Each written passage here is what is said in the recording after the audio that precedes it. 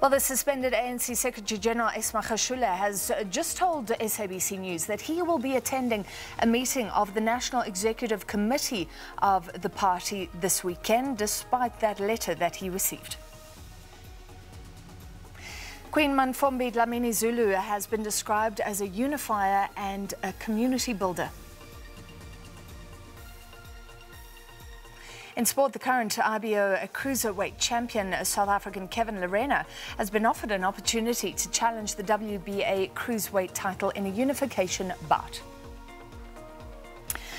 All right, so the fallout continues with what the ANC's suspended Secretary-General has been saying tonight.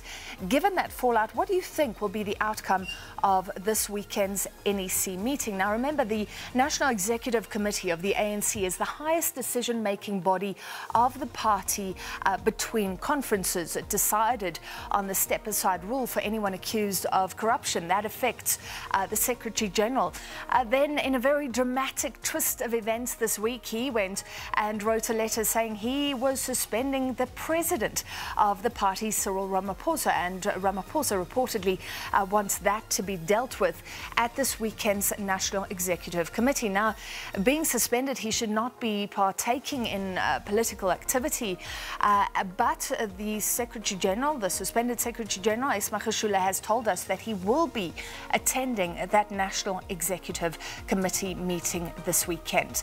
Send us your comments, #FullView if you're with us on Twitter.